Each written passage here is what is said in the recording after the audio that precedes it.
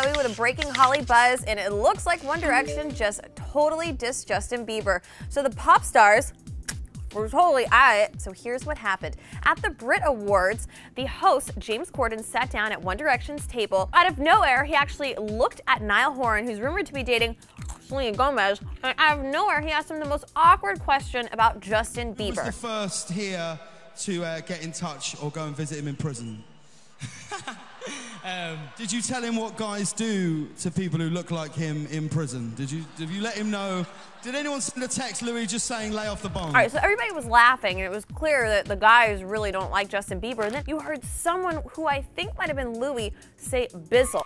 Keep strong and keep doing what you're doing. Bizzle. So let me explain that. Justin Bieber recently changed his Instagram name to Bizzle, and there were a lot of tweets going back and forth from One Direction members saying Drizzle, Swizzle, a bunch of different names which looked like they were making fun of Justin. So I'm telling you guys, it looks like an all-out war, and this is not going to end pretty. I bet you Justin Bieber is probably going to release a song making fun of these One Direction guys.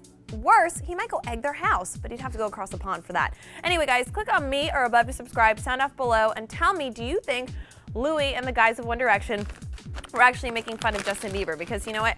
I totally would have. I thought it was actually pretty funny.